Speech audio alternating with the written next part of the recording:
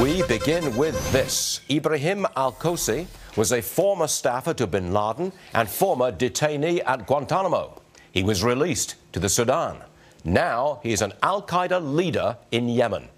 Colonel Alan West is with us. All right, Colonel, lots of ground to cover with you this morning. Start with the Gitmo returnee. The news just coming out. Your judgment, please. Well, good morning to you, Stuart. And what we have to come to understand once again is that these are unlawful enemy combatants that we're releasing back onto the battlefield. And when you think about the position and the prominence that they gained by having been released from being held by the Americans, they are immediately put into leadership positions, as you see with this gentleman with al-Qaeda in Yemen or al-Qaeda in the Arabian Peninsula. We know that about 30 to 33% of those that are released from Guantanamo Bay return back to the battlefield. We experienced some of that in my 2.5 years when I was in Afghanistan. And it makes you ask the question, what happened to those 5 senior Taliban leaders that released the cutter? Extraordinary stuff. You were fighting these guys on the battlefield and they'd been released from Gitmo and they were firing guns at you? That's extraordinary. Okay, I've got the latest, hold on a second, Alan. I've got the latest Fox News poll of likely Republican voters, South Carolina. It shows Trump surging after his Muslim comments. Support 30% before the comments, 38% afterwards. Now, he defended his comments on Bill O'Reilly, the factor, last night. Roll tape. Maybe it's not politically correct to do it, but somebody had to bring it up. It's a temporary ban on not everybody, but many. I would set up a system to see who qualifies to come in, who doesn't, until we come down with the answer as to what's happening with the Muslim population.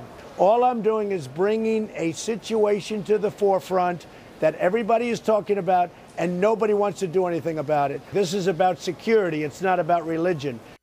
Now, he appeared to walk back the original statement a little bit there, Alan. He was saying it's going to be temporary, not shutting out everybody. He's bringing this to our attention. You're a Republican. Are you one of those Republicans who is going after Donald Trump and, you know, telling him, look, stop it, we don't want this? Are you one of those Republicans? Well, first of all, my existence is not predicated upon agreeing or disagreeing with Donald Trump. And it's very easy in the light of what just happened a week ago to tap into an emotionalism and an emotional response. But I think the most important thing is we have to look at a policy. First and foremost, you know, I was not aware of a fiancé visa program. We need to look at that program that Tashfeen Malik used to get into the United States of America. We know that she used an erroneous address, and why was that not thoroughly checked? Remember, it was about 3 weeks ago, you and I were discussing the refugee issue, and I told you that we need to look at single military-age males, and they should probably be excluded from entry into Western civilization. And we know that that's an issue based upon what happened in Paris. And we probably need to look at single military-age females now, because we know that single females were involved in Paris and definitely what happened in San Bernardino. And we need to look at the list of countries that are on our terrorist watch list or countries that have terrorist groups operating. That's how you develop a policy that that's what leadership is about, not tapping into the emotions of the American people at this time. I suspect that as Trump surges, and he is surging, this is very preliminary numbers, but I suggest that as he's doing that, maybe some of the opposition to him will be a little less sharp and harsh. Colonel Alan West, thanks for joining us, as always, sir. Pleasure. Thanks very much.